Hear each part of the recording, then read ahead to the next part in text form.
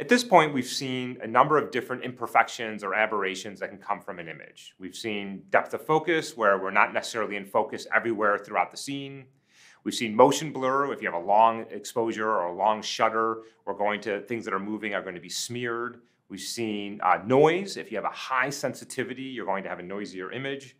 And we've seen chromatic aberrations that are no fault of the camera, and there's nothing you can do about it. They have to do with Snell's law and the way the light bends. And now what we're going to do is just look at a few more of these and round out the things we have to worry about just during the imaging process and before we start really trying to reason about images and the world that they are recording.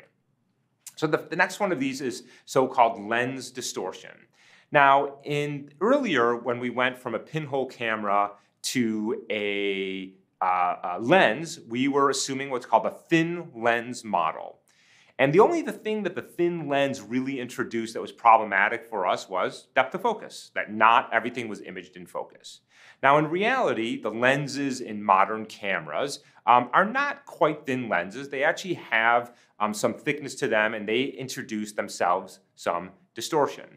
So, for example, this is the simplest possible distortion model called a single parameter thick lens distortion model. So let's first talk about these equations. So X and Y here are my X and Y points on an image corresponding to an undistorted image, right? And X hat, Y hat are going to be where those pixels move to after they are distorted. And you can see here that, for example, X hat is equal to X, the undistorted pixel location, times 1 plus kappa r squared. R squared is just the distance of each point relative to the center of the image. This is assuming that the center of the image is 0, 0. So R is just the square root of X squared plus Y squared, just the distance, think radial distance. And of course, Y hat is Y times 1 plus kappa R squared. Okay, so first of all, what happens if kappa is 0? Well, if kappa is 0, then what's going to happen is X hat is going to be equal to X, because this whole term just boils down to a 1. So that means when kappa is 0, as you're seeing over here, there's no distortion. So notice this image has superimposed atop of it a grid. Now, what happens when, in this case, for example, kappa is greater than 0? Well, what's going to happen is that X tilde and Y tilde are going to increase proportional to their distance. So you're getting this sort of what's called pincushion distortion, and so the grid is being yanked proportional to the distance from the center. And then over here, what's going to happen when kappa is less than 0 are things are going to move towards the center, but proportional to the distance, and you get this barrel distortion. So it's as if you've moved too close to the person and it's getting distorted. Now, what's nice about this model is that it's a one-parameter model. Kappa. And if you have things that you know to be rectilinear in the image, lines on the wall, tiles on the floor, well then you can estimate that lens distortion by finding the parameter that straightens lines. Now, the drawback of this is it's not quite the perfect model for all possible lens distortions, but in most cases, this is a pretty good first approximation. And if you have significant distortion, which typically comes from very short focal length, fisheye lens are the extreme version of that, you're going to want to remove lens distortion before you do any type of geometric reasoning, because the basic imaging model that we assumed earlier on, perspective projection, assumes that straight lines in the world image to straight lines in the image. And when you have lens distortion, that is not true, and the entire perspective projection model breaks down, and then everything that follows that also breaks down. So if you have lens distortion, not that common in things like mobile devices because they have pretty simple optics, but in more sophisticated imaging devices, you have to deal with lens distortion. And in fact, let's do an exercise to do that, because it's a good exercise in manipulating images. And I'm going to, in this case, give you some scaffolding code because it's a little bit more involved exercise. So I'm going to ask you to please write some code to remove lens distortion from an image. And I'm going to tell you how much lens distortion. I'm not going to ask you to estimate that. But once I tell you the distortion, let's see how to do that. So let me give you some scaffolding code to begin with. So I'm going to bring in some matplotlib. I turned off, and I'm bringing in from warping some functions. That's what's going to do the interpolation or the removal of the lens distortion for us. So first things first, I'm going to import an image of me that has been distorted. I'm going to grab the image size, and I'm going to find the middle of the image. And the reason I need the middle of the image is, remember, I'm going to compute the distance of every pixel relative to the center of the image. And so I'm going to compute the midpoint right here of the maximum x and y dim. Okay, now I'm going to create a sampling lattice of the points in the distorted image. And then I'm going to create a new sampling lattice of the points in the undistorted image, and then I'm going to warp between those. Okay, so let me show you what I mean by that.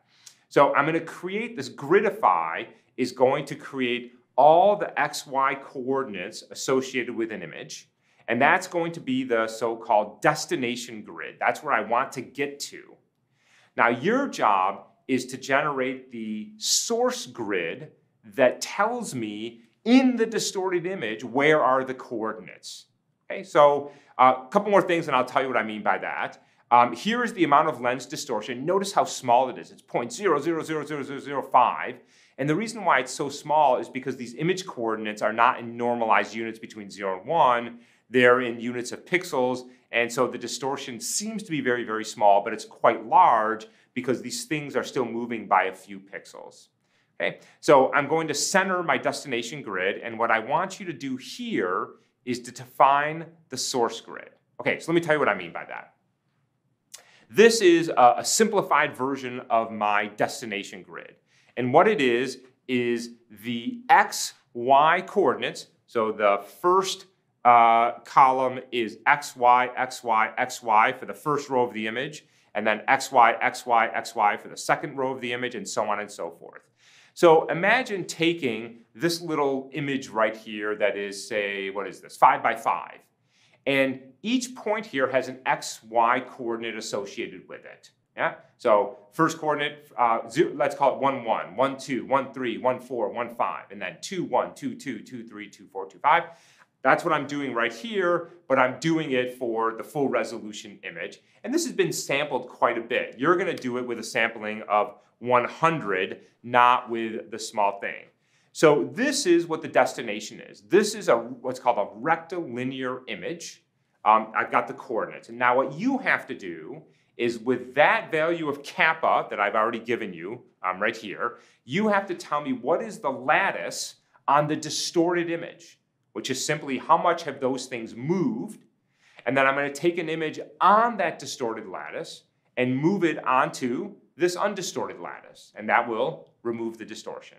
So your job right here in the code is to define the distorted coordinates using the model that I showed you before. X tilde is equal to x times 1 plus kappa r squared, where r squared is the square root of the distance to the center of the image. And then you can use this little code snippet down here that will do the removal of the distortion, and you will remove the lens distortion. All right, go ahead and give it a try, and then we'll go through the solution when I get back. All right, this one's a little bit trickier. Not so much the code. You can see the code is actually relatively straightforward, but conceptually, what you're doing is you're now manipulating not the image pixels directly, but the coordinates of the image pixels. And so what I've done here is I'm going to grab the x and the y coordinate out of the destination. I'm going to compute r squared, so this is the square root of x plus y, and then I'm going to push it through the model. So the source coordinate is equal to x times 1 plus kappa r squared. The y coordinate is equal to y times 1 plus kappa r squared. And so now the source data structure here is these distorted coordinates that correspond to the distorted image. And now what I want to do is move those back to the undistorted in the destination, and that's what the code below is going to do. And so here is the code for doing that. We're going to do what's called the grid to mesh. We're going to do the image transform, that's the actual warping, and then I go ahead and do the display. And what you're seeing here is the distorted image. And you can see it's distorted. My head looks a little weird to me. It may not look weird to you. But what you can see in the background is those lines are a little curved, particularly the one going up against the wall. And now look all the way over here. Those straight lines are now straight. And you can see the black around the border of the image? That's where I brought the image in to remove the distortion. And now there's just no content out there because this was initially a pincushion distortion. And when I pushed the pixels back in, well, there was nothing there to fill in. Okay? So the details of how this code works exactly is not quite as important, although I would like you to have figured it out, or at least figure it out once I've given it to you.